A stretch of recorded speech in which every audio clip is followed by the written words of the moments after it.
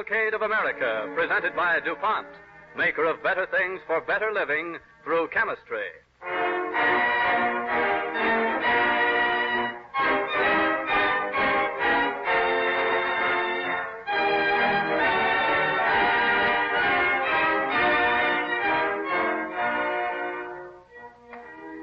We'd like to tell you the story of a woman who worshipped a man who was wrong.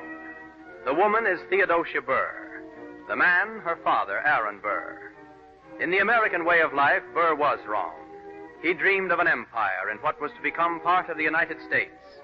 Yet his daughter Theodosia, knowing the evil, to say nothing of the folly of her father's ambitions, believed in him almost to the end.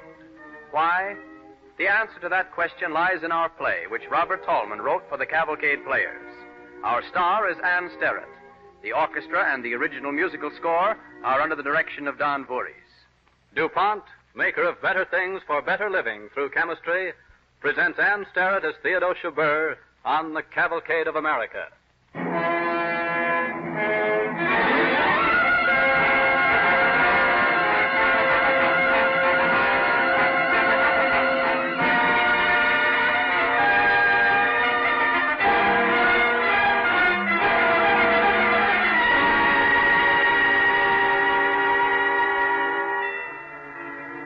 It is New Year's Eve of the year 1800. In the stately dining room of the mansion house of a country estate in lower Manhattan, the host, a handsome, magnetic little man in maroon waistcoat and fluffy white stock, is proposing traditional New Year toasts. He is Aaron Burr. And now, ladies and gentlemen, I offer a third and final toast.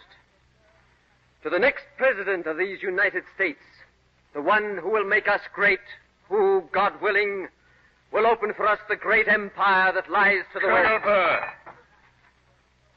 Yes, General Hamilton. Your hospitality tonight has afforded me much pleasure.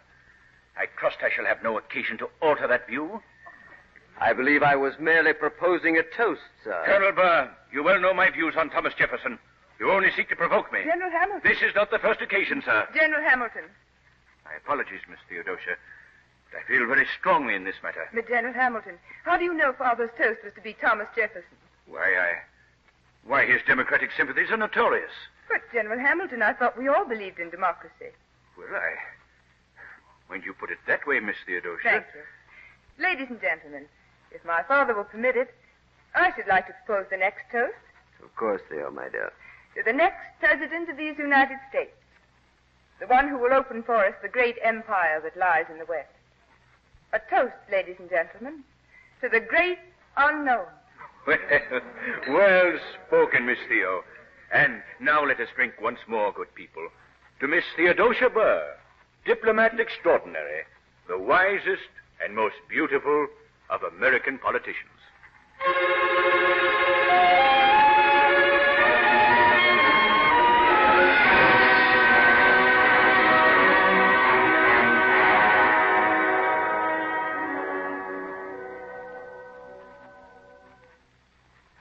Magnificent, Theo. Magnificent. You knew that General Hamilton would forget his political principles in the presence of a woman's beauty. And, Father, you promised me you'd hold your temper with General Hamilton. You're right, Theo, you're right. We can't afford to antagonize anyone just now. But when this election is over, General Hamilton will discover that... you are the author of a great political revolution, the guiding genius of the Democratic Party. So why bother with petty personal quarrels? Again, you anticipate me, Theo. But it won't be easy. The election laws favor the property owners. And here in New York, those property owners are chiefly Federalists. Father, I was thinking, how much property must a man possess in order to vote? Any amount. What are you driving at, Theo? Well, here on our farm, for instance. Couldn't we deed over just enough land to our tenants to give each of them the vote? And couldn't other Democrats do the same? Theo, you found the answer. Of course, why didn't I think of that before?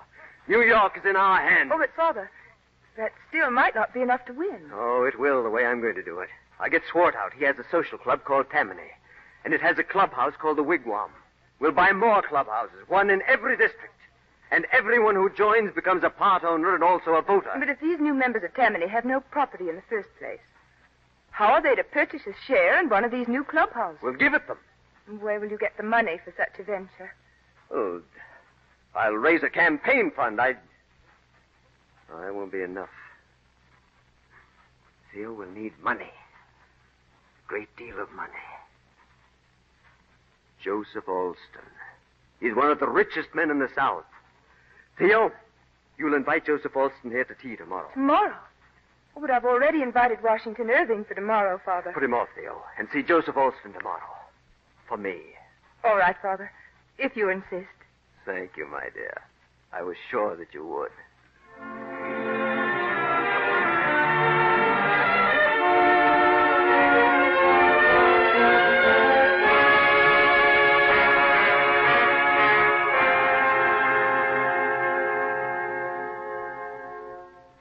Very well, Mademoiselle Theo. This time, play the whole exercise through without stopping.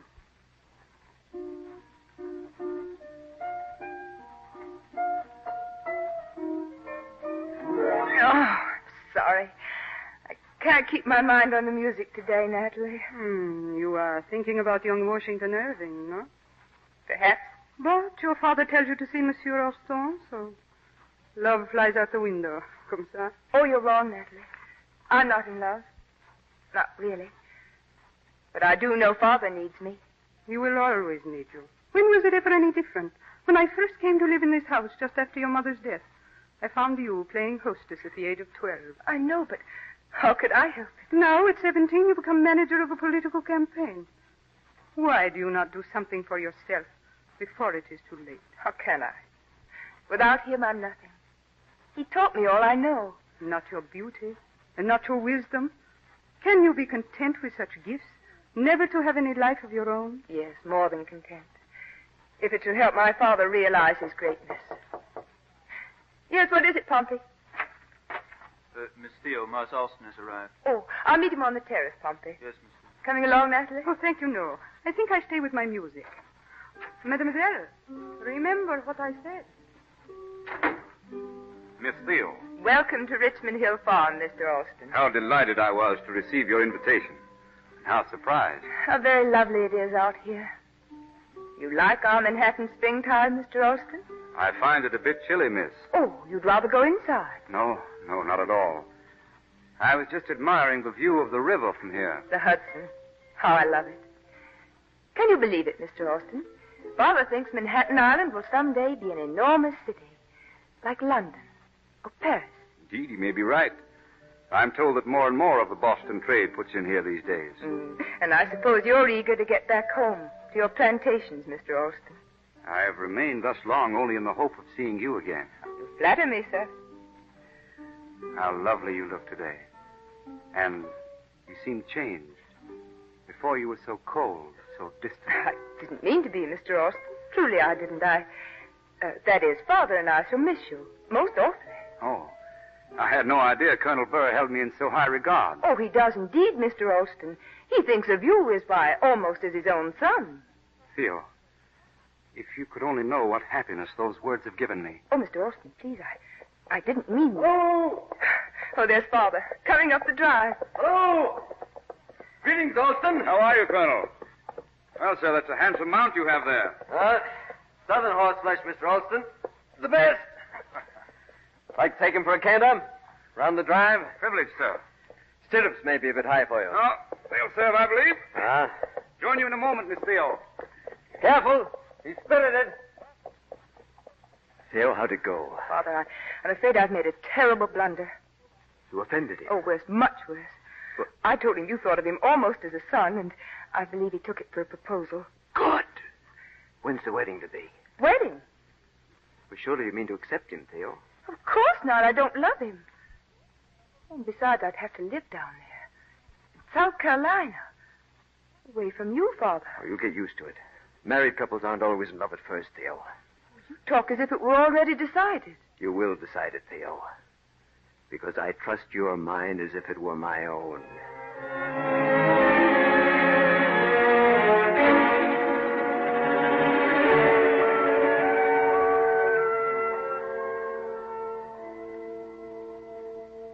Father, please stop pacing so. Sit down, relax. Sorry, Theo, I'm all on edge.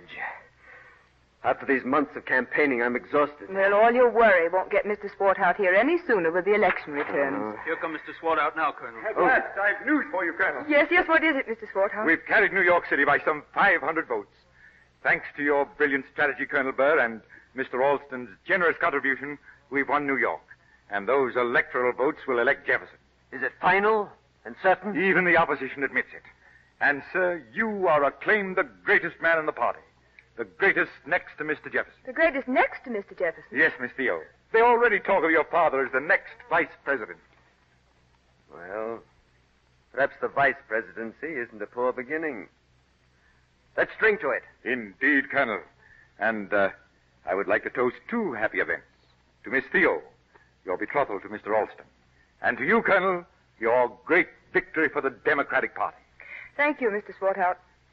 I rejoice that the party has won.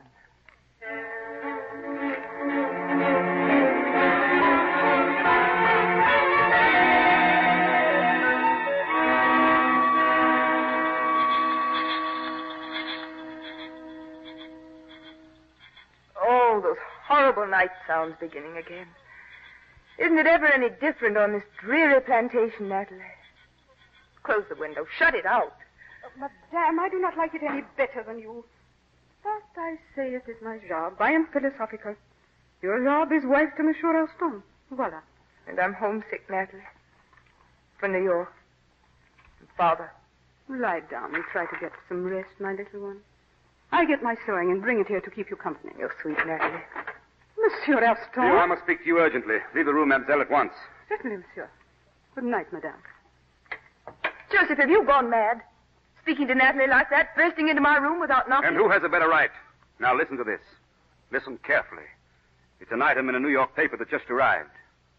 Alexander Hamilton foully assassinated by Aaron Burr. Under the cloak of the Code Duello, the iniquitous vice president has at last fiendishly done away with the archenemy to his schemes and intrigues against the Republic. The glorious soldier and statesman, General Alexander Hamilton. Joseph, give me that paper. For this, I poured my inheritance into your wretched father's career. To bring disgrace on my family. Oh, but this is just the Federalist account of it, Joseph. Hamilton was always provoking, Father.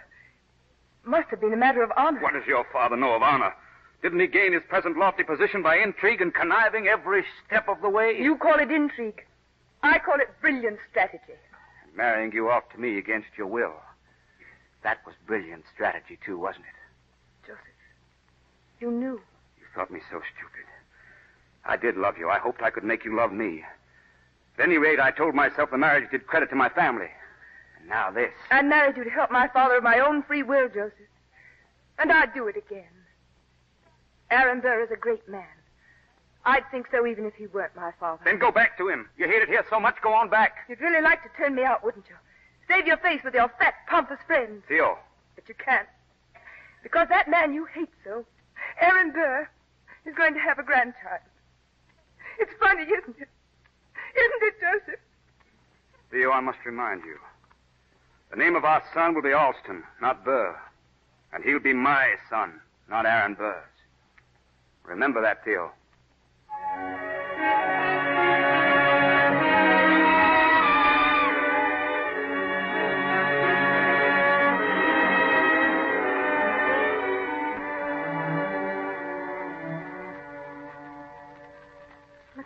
Madame. What is it, Natalie? Colonel Burr, madame, your father. He's here. My father?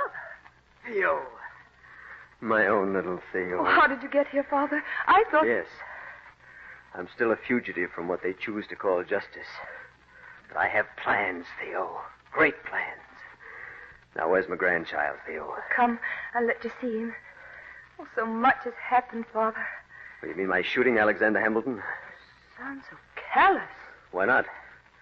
Hamilton was finished long before that duel. When I shot him, I did him a favor. I made him a great man. Where's this grandson of mine? Oh, here's the nursery, Father. He's sleeping, so be quiet. Yes, of course. Ah, yes.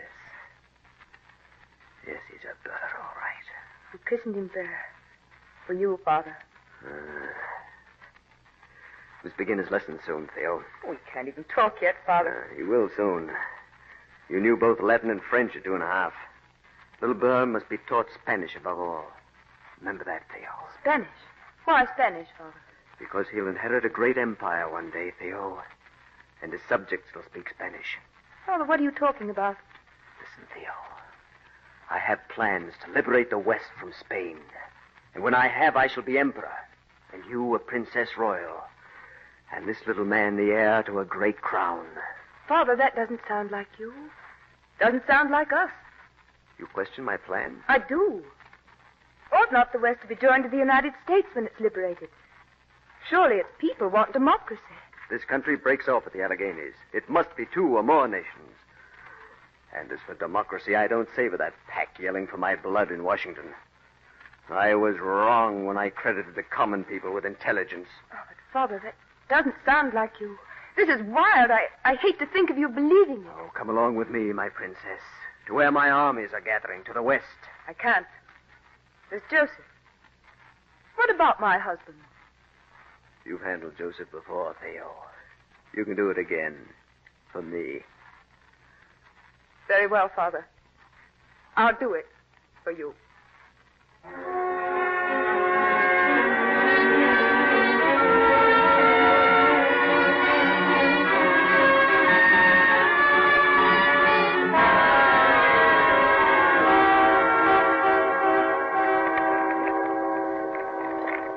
Where are we now, Father? The Ohio River Road. A secret landing just ahead where you see that lantern. Father, there's a man coming out on the road. He has a gun. It's all right, Theo. Halt! Who goes there? Water! Whoa! All right, sentry. It's I, Burr. Oh, Your Majesty. I'm sorry, sire. This is my daughter. We'll leave as soon as possible. Her Royal Highness is prettier than I dare to hope, Your Majesty. Thank you, sentry. Careful, Theo. Hold that lantern a little higher, if you please. How carefully you're footing here, Theo. There's the gangplank. Where did you get the money to build such a boat, Father? From you, my little gold mine. We're going to have a fleet of them. Joseph, you made him sell one of the plantations. Yes. It was an investment on his part. But that man, calling you Your Majesty, calling me... You'll get used to that where we're going. Well, who are these people we're going to stay with? The Blennerhassetts. Fabulously wealthy couple. They built a great chateau on an island down this river, a palace in the wilderness. They're a bit eccentric, Theo. But they're useful to me in establishing a Western empire. And I give them what they want. What do they want? They want to live in a dream. And you, Father? What about you? Isn't that what you want?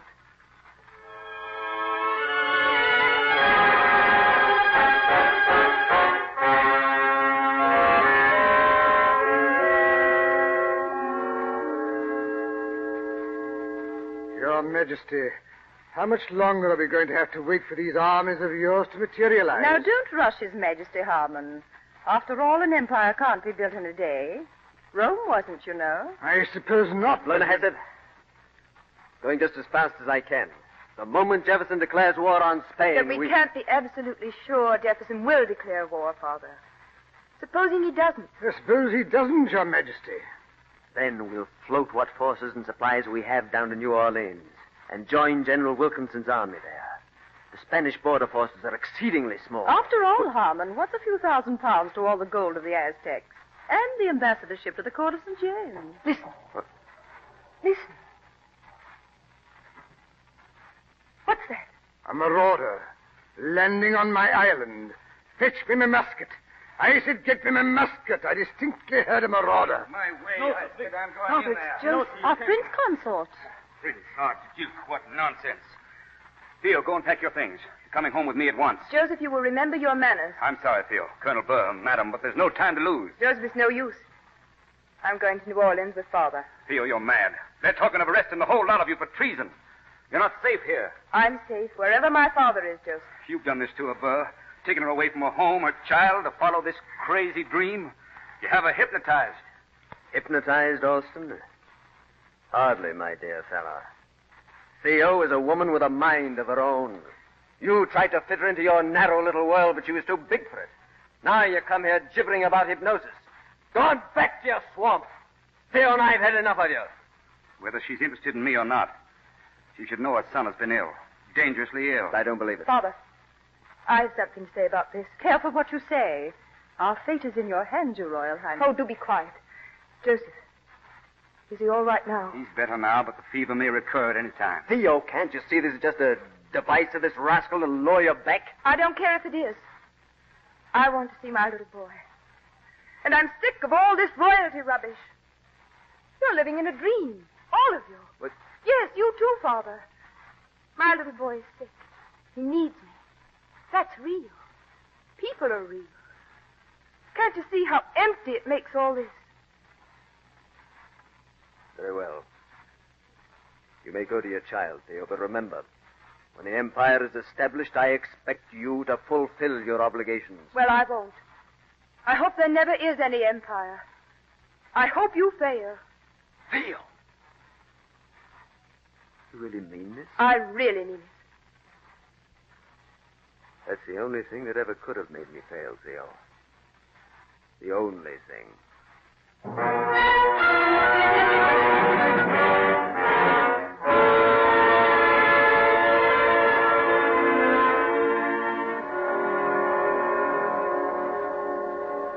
What's that you got there, Mummy?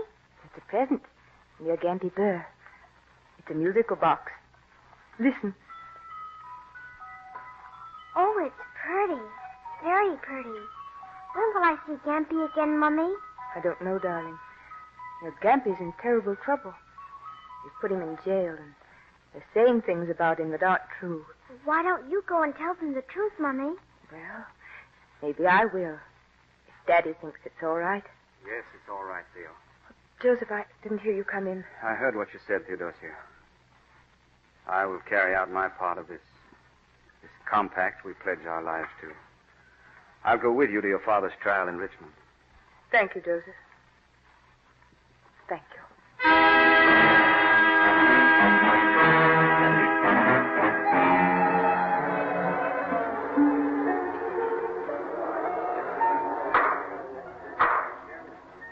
Case of the United States versus Aaron Burr, charged with treason and misdemeanor. Judge Marshall presiding. The jury will rise. Gentlemen of the jury, how do you find? Because no act of overt treason has been proved in this court, the jury finds the defendant not guilty. Not guilty because not proved guilty. Your Honor, I object. Yes, Colonel Burr? I'm either guilty or not guilty. I demand that the verdict be rendered in the proper form. The verdict will stand, but the clerk will record the simple verdict of not guilty. Court adjourned. Father. Theo, my dear. Congratulations, Burr. Thank you, Joseph. What will you do now, Father? Can't stay here, that's certain. Perhaps England will have me for a while, and then France for a while. When I run out of countries, maybe they'll let me come home. I wish I could go with you. No, Theo, you go back with Joseph. You two forget about me. I've been bad luck to you, as I've been to everybody. Goodbye.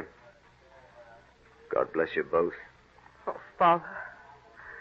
Goodbye, Theo. Goodbye, sir, and thank you. Funny his admitting that after all these years. Admitting what, Joseph? About his being bad luck to everybody. Bad luck. My father? Never to me, Joseph. I'd rather not live than not be the daughter of Aaron Burr.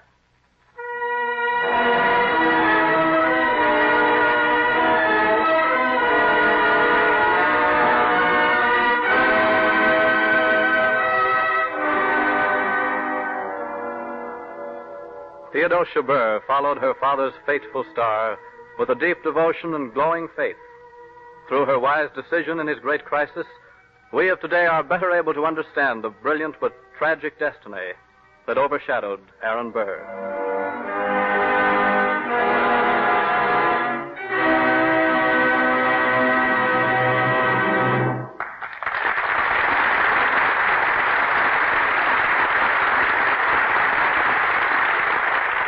The Cavalcade of America thanks Ann Starrett and the Cavalcade players for their performance of the story of Theodosia Burr. And now DuPont brings you news of chemistry at work in our world. To every one of the 70 million tons of steel America is making this year, chemistry is adding its contribution. To name just one chemical used in steel making, in the hot pickling baths that clean steel blooms, the steel industry will use more than 900,000 tons of sulfuric acid this year. There's a story in those pickling baths that reveals the extreme accuracy with which the modern chemist works. The problem is to remove the scale without harming the steel. Acid will attack scale, but it bites into metal too. So DuPont chemists added a specially devised inhibitor to the acid. DuPont sulfuric acid, containing small amounts of this chemical inhibitor, takes off the scale picked up by the sheets and bars during the rolling operation in such a way that the acid works only on the scale, not on the metal. Chemistry lends an invaluable helping hand all along the steel production line. DuPont alkali cleaners and degreasing solvents take off dirt and grease, speeding production, cutting costs, and preparing the metal for finishes. DuPont fluxes and acids help with galvanizing, tinning, and soldering. Tens of thousands of welding rods in use today owe their efficiency to DuPont silicate and titanium dioxide. Another thing chemistry does for steel is protect it. Chromium plate, one of the hardest electroplate surfaces known, is added to steel with the help of DuPont chromic acid. You know what chemical protection of this kind means in your own home. Not only plumbing fixtures, but toasters, washing machine and refrigerator parts, electric irons, scissors, even needles are chemically plated with metals that don't rust. The same sort of chemical plating is vital to industry. Think of a tool, for instance, say a high-speed drill. Machine shops today have drills whirling at speeds that would have been impossible a few years ago. They stand the gaff because their surface is plated with chromium. Thanks to chemistry again, it's possible nowadays to make steel hard on the outside and tough on the inside. Suppose you're cutting a set of gears. The teeth must have a hard, wear-resistant surface and tough, shock-resisting core. Here's what they do. They cut the gears out of steel that has the required qualities. Then they treat it with DuPont cyanides.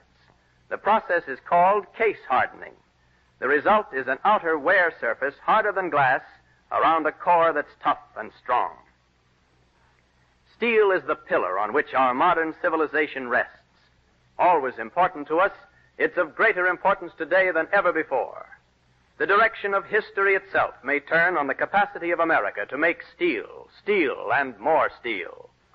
Standing shoulder to shoulder with the men of steel are the chemists who bring us, in the words of the DuPont pledge, better things for better living through chemistry. And now the star of next week's program, John McIntyre of the Cavalcade Players. When the Alamo fell in defense of liberty, America lost Davy Crockett. He died, as a great many others, for freedom. He was a frontiersman, as were many others who helped build this modern America. Today, the crackle of his pistols, the voice that rang out over the plains of Texas are stilled. But Davy Crockett remains one of the best-loved heroes and legends. We hope you'll listen to his story on next week's Cavalcade of America. On the Cavalcade of America, your announcer is Clayton Collier, sending best wishes from DuPont.